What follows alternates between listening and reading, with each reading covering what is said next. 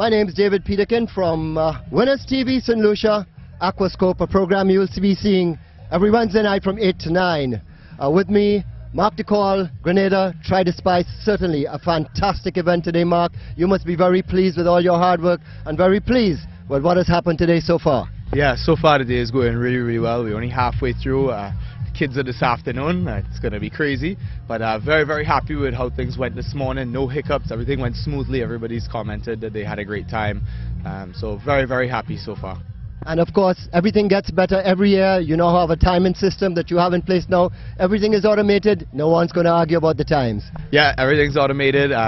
Jason's been helping me sort that out. But yeah, we're happy to be able to have that to offer to the athletes so that it's easy, it's straightforward, the results are immediate. They don't have to think about it. It's just much better for them, much better experience for them. So we're really happy about that.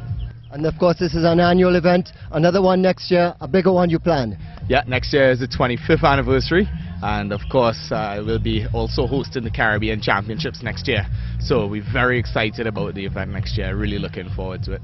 Of course, the OECS event has also been put in as well, and you all are hosting the OECS. Is it this year, Mark? Yeah, this year it's the OECS Championships as well. So we're proud to be able to host that. Actually, the second year in a row we're hosting the OECS Championships, and so that's been great. And looking forward to graduating to Caribbean Championships next year. Good, and so far we've seen some great triathletes from Antigua. They've been doing pretty well at this triathlon. Looks as though they won the OECS this year. Yeah, OECS looked like they won the sprint triathlon, men's. Forgot who the women's winner was. But and then in the Olympic distance, of course, it looks like it might be Ansel Green out of Trinidad and Tobago. So it's been mixed. Of course, Trinidad doesn't count as OECS, but overall winner. So I'm not even sure who the OECS. Might be Danny Donlan from Grenada, actually. We think is going to be the OECS champion for the Olympic event, men's. Great. And of course, with Mark, nearly every year, it's his very good friend, Jason Gooding from Trinidad and Tobago. The Rainbow Triathlon in Tobago, very successful. Mark, Jason, as you know, is really qualified. ITU.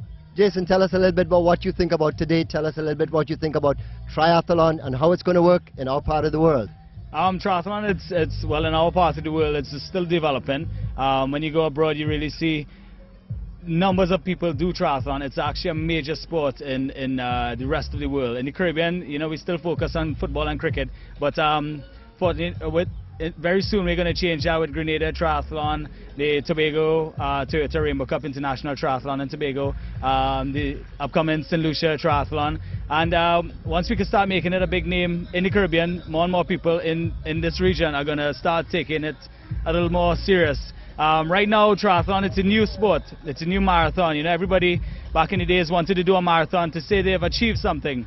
Now that has gone out of the door. Now the new thing is a triathlon. You ain't cool unless you're doing triathlon. So so that's what we want to offer, that by having cool events that people can now become more cool by doing triathlon. Very nice. Well, both of you are going to be in St. Lucia for the September 4th triathlon we're going to be having there, and we certainly look forward to seeing you. Now, what's very important as well is the future of triathlon. And Mark, I know you have a schools program in place. How's that been doing? Yeah, that's good. We started that last year, and we had about 5 or 6 schools take part. This year, it's upwards of 12 schools. There's over 140 kids coming this afternoon to take part. So it blew up a lot faster than we expected it to. And you know, last year we saw a lot of mistakes we made in implementing it, and we thought we corrected those. And of course, this year we saw 10 more mistakes that we could have fixed. So next year it should be even bigger, even better again. You know. And it's so good to see the kids are out, the kids are doing something so good. We need things for the kids to do. We need them to set goals. A triathlon, you have to set more than one goal. The overall goal of winning the race, and the goal of making you swim better, the goal of making your cycle better, the goal of making your run better. Your thoughts on that? Certainly, the kids are the future. And if we don't focus on our kids, we don't focus on our future. So we definitely need to start with the kids. We're doing the same in Trinidad. We offer more events. We have a few more clubs than in Grenada, but eventually once more and more people get involved, you start getting schools involved, they start thinking, hey, we're going to form a club. You start getting more clubs, it starts getting more competitive, and then before long you're going to have an Olympian right coming out of the Caribbean again. So well, we're looking forward as well to getting a lot of assistance from the ITU. You, Mark, have been involved with the ITU as well, Jason.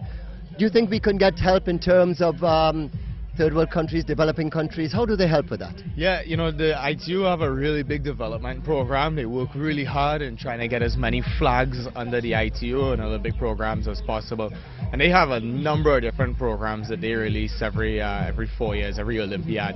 And in different ways, from coaching courses to you know, development with kids that are already doing well, doing development programs to transition them from junior races to elite racing, you know. So yeah, it's good. They work very, very hard. They work very hard. Good. And Jason, you are an ITU technical man. It's something you say that's achievable for many of us here in these islands, in the Caribbean. It doesn't take that long. It just takes a little bit of interest. You become an official. You help grow the sport in your country. Certainly. Basically, what a technical official does is you kind of learn. You learn from the International Triathlon Union how to run proper events. From athletes coming into your country, to transportation, to the site, to the safety aspects on the race course, to spectator friendliness for spectators being around. Every aspect of an event, there's so many different sections of it. When you come, a lot of people come to the race and they see the race and they think that's it.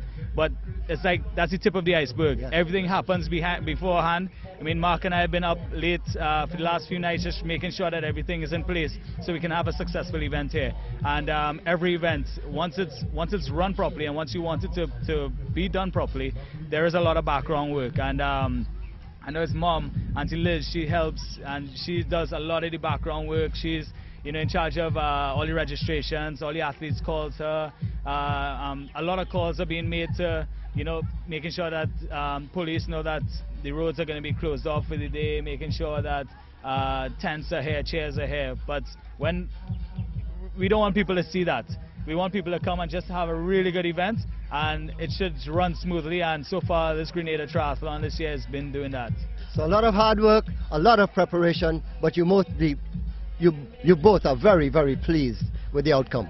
Yeah, very, very happy so far. Looking forward to the kids this afternoon. It should go as well as this morning did. Everything's already in place. So yeah, very, very excited, but looking forward to a rest next week for sure. As Jason said, this week we haven't slept very much at all, but of course, you know, it's beyond that. The last 2 months, it's been continuous 7-day weeks, late nights in the office. But it's all worth it on the day. On the day. Yeah. And Jason, we're triathletes, so that's what we're accustomed to. Yeah. Hard work, little rest. And of course, you, when you leave here, you're off again. You're all over the world because you're an ITU official now. Where next to?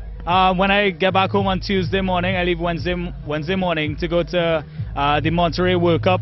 It's an International Triathlon Union event, and we're going to be seeing all the pros. A lot of the pros come there to race at this event to gain qualifying world ranking points. And the higher ranked you are, the better your chance of getting into the Olympic Games are. And with Olympic Games in 2012, a lot of people are just very feverish about trying to get to as many events as possible. So yeah, I'm off I'm the technical assistant, so I'm looking forward to that event. You know, some of the other events I've gone to were Commonwealth Games in 2006 in Melbourne, Australia, as the chief finish line official there. Last year I was at the first ever Singapore Junior Olympic Games, or the Youth Olympic Games. So that was a really good opportunity to kind of just see how well and how much more we can improve on doing events and putting on triathlons in this region. Thank you, Jason. Thank you, Mark. No My problem. two guests. Jason Gooding of the Rainbow Triathlon in Tobago and Mark Nicole, Grenada, Try the Spice. My name's David Peterkin. My thoughts on it: certainly a wonderful event. It's the type of event we want to see. It encourages our young people to come out and be involved with sport, to get off the streets, to do something that's meaningful for them in their lives, to help them in the future. My thoughts of the event as it happened: really well run, excellent, great people coming in here enjoying it, not only for the event, but enjoying it for the people around them. The warmth of the Caribbean people, and we keep on inviting the world. Come on down to our triathlons. This is David Peterkin for Aquascope on Winners TV.